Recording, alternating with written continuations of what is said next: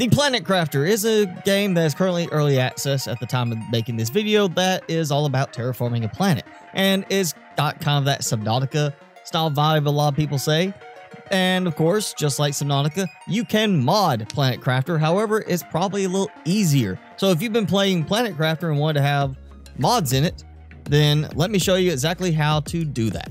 So Planet Crafter right now is on Steam, which means you just need to go to your Steam library. If you have a single drive in your computer, that is going to be under your C drive, Program Files, x86, Steam, Steam Apps, Common, the Planet Crafter. If you have a second drive or a second library on like an external drive or something like that, then if you've installed it into that second library, you just need to go into their similar path and find the Planet Crafter folder. So in the Planet Crafter folder, we have these files, which includes the game executable itself.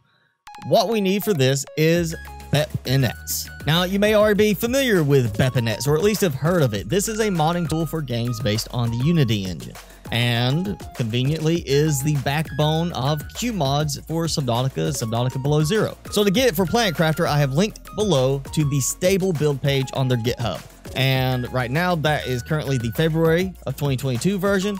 And depending on your system, you need to get either the 64-bit or the 32-bit. If you've got a recent system, as in the last few years, it's going to be 64-bit. So just click on that. And once the zip file is downloaded, go ahead and open it. You will find these files inside. So you have 3 files, a text, a config file, and a DLL, plus the BepInEx folder. Just go ahead and take everything here and copy it into your Steam folder. Now at this point, you go into the BepInEx folder. You see there's only the core folder. We have something else we need to do, and that is we need to go and run the game one time. So you don't actually have to play the game. You just need to open it and then literally just close it again. And after you do that, just go back to BepInEx and you'll see we now have several folders. One of those is plugins, and this is where we're actually going to put our mod files. So to make it easy, I have linked below in the description both the Nexus mods page and the wiki page where you can find mods for Planet Crafter. For example, we're going to go ahead and get Craft from Containers.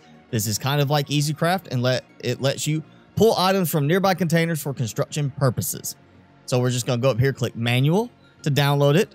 We're going to click Slow Download, and then it's going to download a zip file. When you open the zip file, you're going to see just a DLL file. This is the only thing you need to copy, and just copy it into the plugins folder. That is it. That's all you have to do to install the mod. And any mods that require a special config file or anything like that will be generated after you run the game one time. And again, just like we did for BepInEx, you don't actually have to play the game, just open it and then close it back out. As I said, you also can find mods on the wiki page. Again, that is linked below.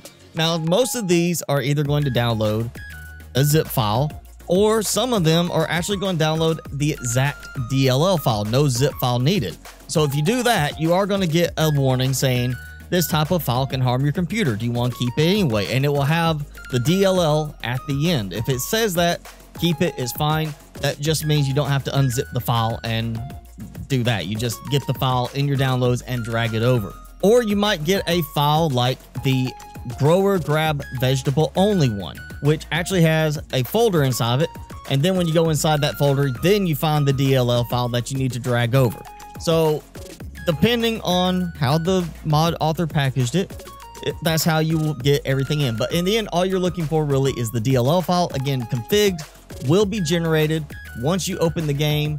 One time with those, it will generate a config file in the config folder for you, so you can then go in and make your custom adjustments. So I hope that made it simple enough for you to follow to do the modding on the game. And again, there's no real executable for this like QMods. We're basically just using the backend, and it's as simple as dragging in those files, opening the game one time to generate the config, and after that, drag the DLL files into the plugins folder.